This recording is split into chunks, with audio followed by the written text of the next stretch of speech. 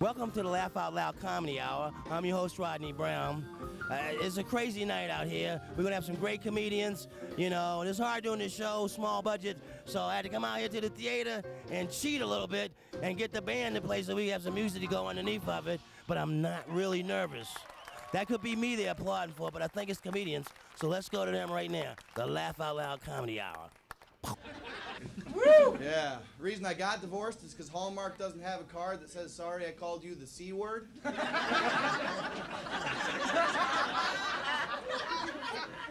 I can tell some of you ladies right now, you're pulling out the C word mask. You don't know my ex-wife. My ex-wife was a magician.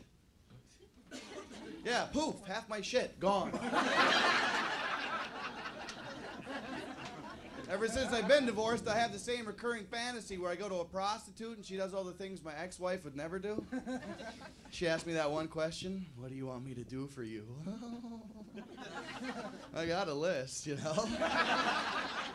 See that chair right there? I want you to sit down and shut up. For an hour, oh, you're turning me on. And don't worry, ladies, that's where the misogyny ends. It's okay. I was a little bitter about it. Yeah. You know why Steve Martin quit comedy? Friday night, second show. Don't make me wish I would have taken those hypnotist classes. You know? So I drove here today. I got a ticket in Indiana. Yeah, I guess they don't like it when you're driving with your knee on the phone and smoking.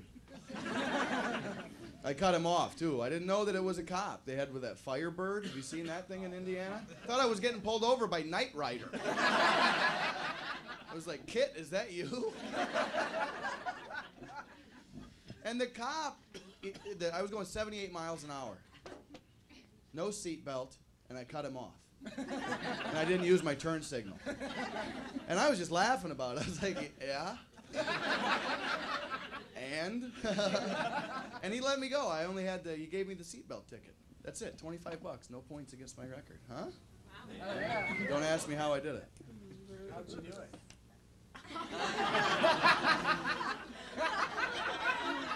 I can tell some of you are a little sensitive.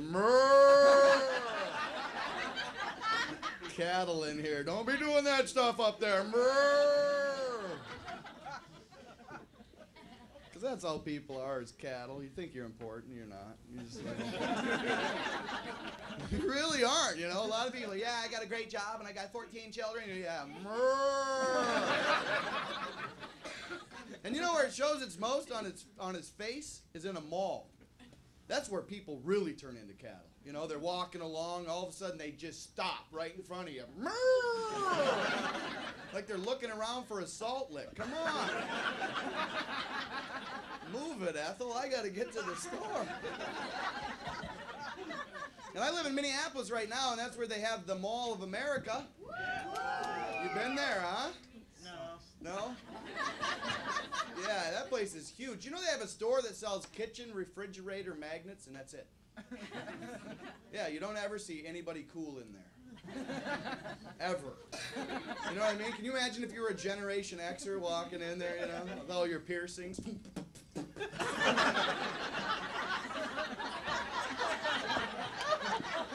Dude, those little yellow bananas look kick-ass.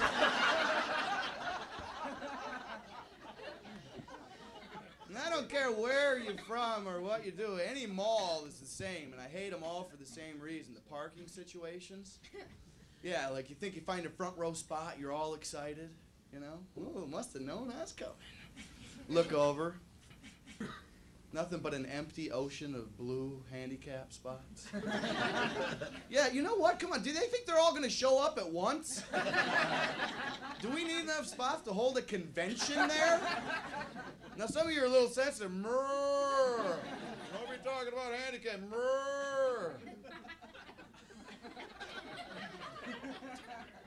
I don't have anything against handicapped people. I just don't know why they get to park in front.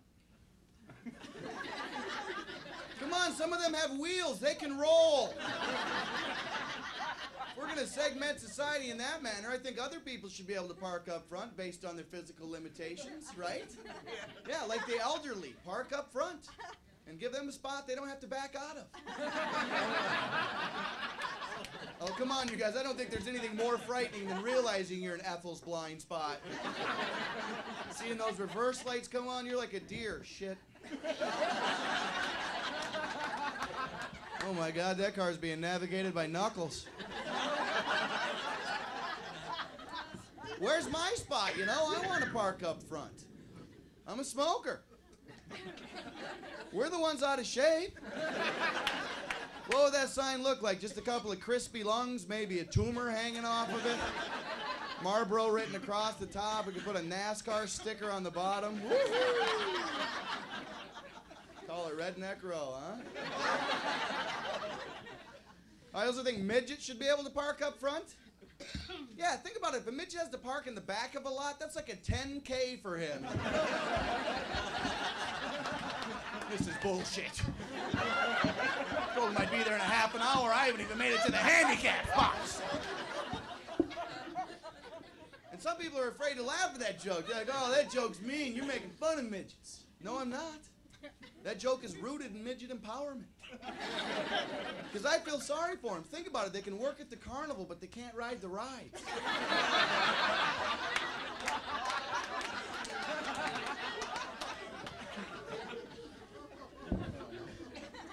I read an interesting article about two midgets that got married. Makes sense. They should marry each other, but what made me laugh is that they got married, they had a child, and the child ended up normal size. Come on. That's hilarious. I would love to be that kid growing up. That would rock. Go on and mow the yard. Yeah, whatever. I'll tell you what, Dad. You keep talking to me that way, I'm not going to let you ride my big wheel anymore. See my dad out there as an angry, pissed off midget mowing the yard. You're grounded.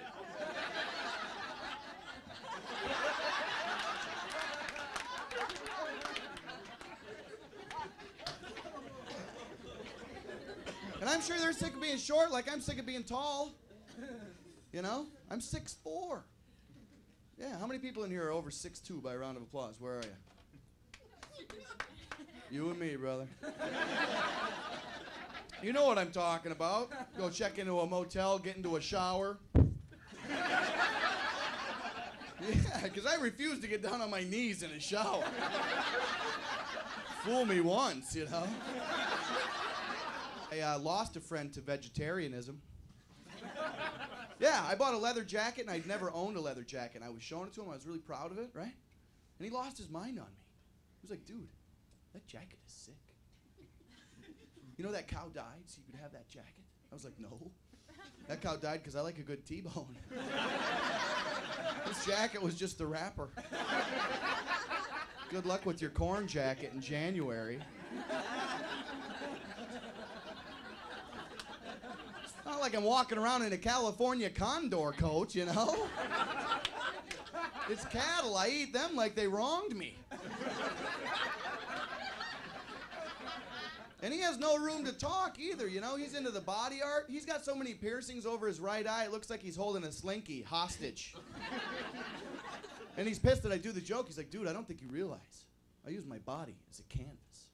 I'm like, hey, you need to put the brush down. You've done enough work, you know?